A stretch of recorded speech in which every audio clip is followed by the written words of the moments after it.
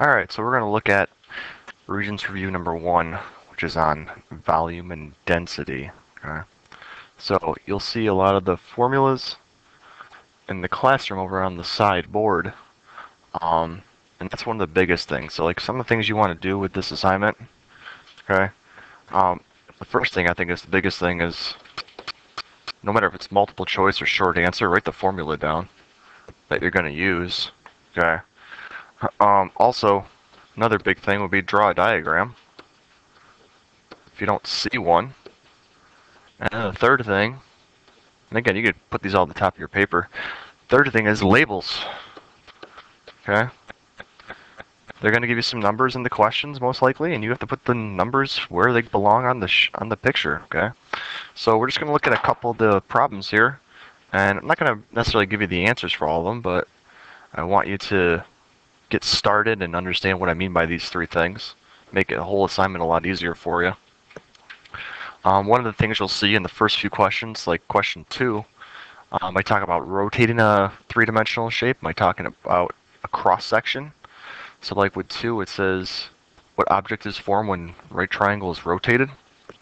So if I was to rotate this, okay, basically what you're going to end up with in this case would be a cone. Okay, because it's spin around, kind of like a revolving door you might see. So if you are rotating, you're taking a two-dimensional shape and turn it into three-dimensional. So you'll see that with some of the first few questions. Now we're going to go on and look at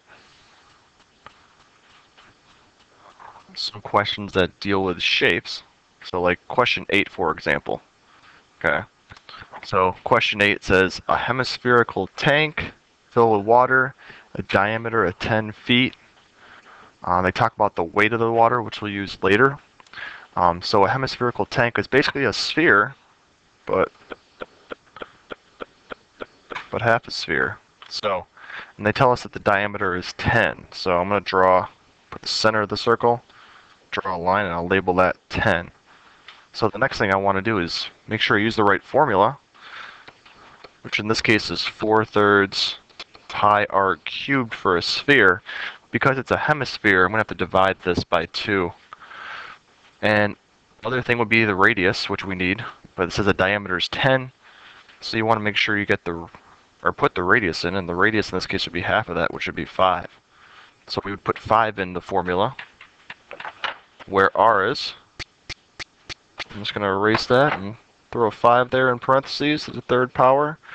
So that'll help you get that one started. But after you get your answer, you're going to have to multiply it by the weight to get how much water can be held in that full tank. So let's look at another question. Kind of set up. Let's talk about setting up question 9. And again, no picture, but talks about a pyramid. Okay, we got a regular pyramid, which means that it's going to have a square base. They tell us what the volume is, and they tell us a height. So what I'm going to do first is write down the formula for volume of a pyramid, which would be 1/3 big BH. And we know that it's a square base, so whatever I get for that big B value, I'm going to have to take the square root of that. So the volume they tell me is 2,592,276. And we got 1/3, we got big B, and then we got H, which is 146.5.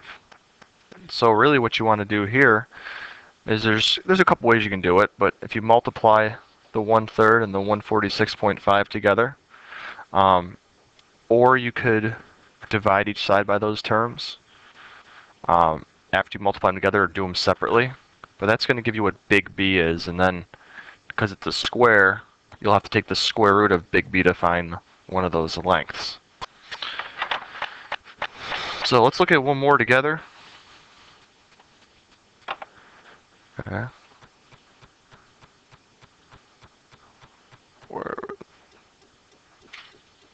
So if we look at like 17, for example, a water glass, it's got a truncated right cone. Okay. And this one, they say the diameter of the top glass is 3 and the diameter of the bottom is 2. and the height of the glass is 5 inches, okay? So what we're going to need to figure out, in this case, we're going to need to figure out the volumes. And again, this gives us a picture. It says this height of this glass is 5. The diameter of the top glass is 3. So 3 for that and 2 for this one. So what we really have is we got one cone here, and that one's going to have a height.